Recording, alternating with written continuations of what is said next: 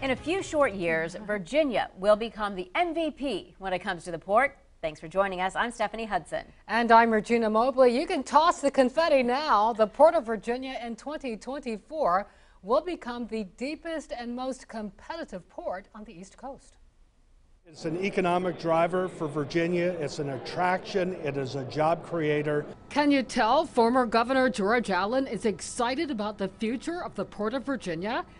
8 years and $2 billion later, by 2024, the Port of Virginia at 55 feet will be the deepest port along the East Coast, with room to grow. I think we are being recognized as the one deepwater port in the country that can handle additional capacity because of the building that we have done in the last 6 years to deepen our harbor, to add capacity to each of our 2 largest terminals, and that's just going to continue. Business and civic leaders packed a luncheon where port officials proudly revealed the game stats for 2021.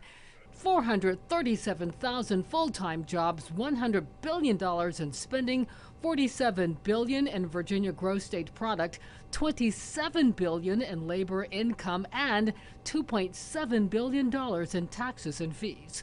Work on the waterfront has provided job security for multiple generations in Hampton Roads. Labor leaders say the next generation is prepared. It's not like it used to be in regards to break bulk cargo. Then comes containerization and automation. We have to adapt to it. Do you think the workforce, the young workforce, is ready?